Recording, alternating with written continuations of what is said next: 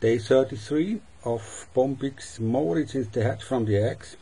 Now they are getting bigger and bigger every day, and it seems that I have to change the whole box now because it's filled with the old substrate of the old leaves, and I think I have to move them to a new box where they can start feeding again and where there's not too much of the old leftovers of the leaves present. So, but first let's have a look how nice they are now. Here, Bombyx Mori, the famous silkworm, originally from China. And I also had good luck to know Uli Ramseyer from Swiss Silk, so I could pick some of the new leaves from his beautiful garden, where he still has some nice big mulberry trees and a lot of green leaves. And I also bought me one of his Japanese mulberry trees. It's the same like the green ones here with the big leaves. Now there's just color, like in the fall, changes to yellow, but I will plant it in the garden. And as you see, plant it around this size into the soil, and next year I hope they will grow up to 2 meters or higher. And then after the first stem is built, you can cut in about 1 meter height. You can cut the tree so that they build some new twigs out of this place. So I'm very happy to find this Japanese strain of Morus alba. Now what we do is just we take the uppermost layer with all the caterpillars and move them to the new box, like here on the other, this one.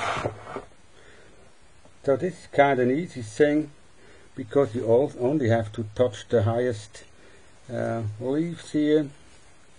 Some of them are completely eaten up, only the veins of the leaves are left over here. There's some species of silk moth that also eat these veins of the leaves, but not Bombyx Mori. They like to eat only the green, fresh material. So that's probably also one of the effects of cultivation and domestication of this animal. You have to give them always nice fresh foods like this one here.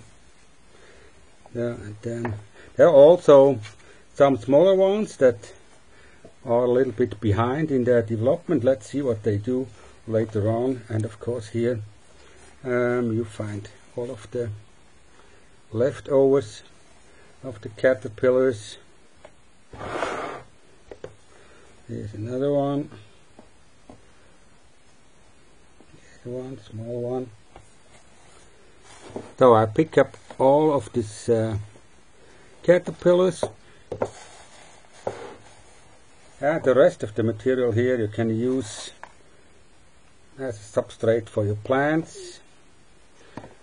This is 2 cocoons of Bombyx Mori, just to show the people how beautifully they are made here. Very nice cocoons, and big one from this nice strain of Bombyx Mori. Now I think it's everything out here, and I can cover it with the new leaves here. If you want, you can also tear a little bit apart the leaves so that they are not too big to eat for them. Then just cover them, and you will see how fast they can eat. It's now 3 o'clock in the afternoon, but tomorrow morning it's eaten up everything already, so it can go very fast with Bombyx Mori. Although they are a little bit back in time in my breeding process here, because my temperatures are around 22, 23 degrees, so not as warm as it normally is in a professional breeding room with around 25 degrees. So stay tuned, subscribe to the channel, you will see what happens. I guess that in around 1 week they will be making beautiful cocoons like this one here. Cocoons of Bombyx Mori. Thanks for watching.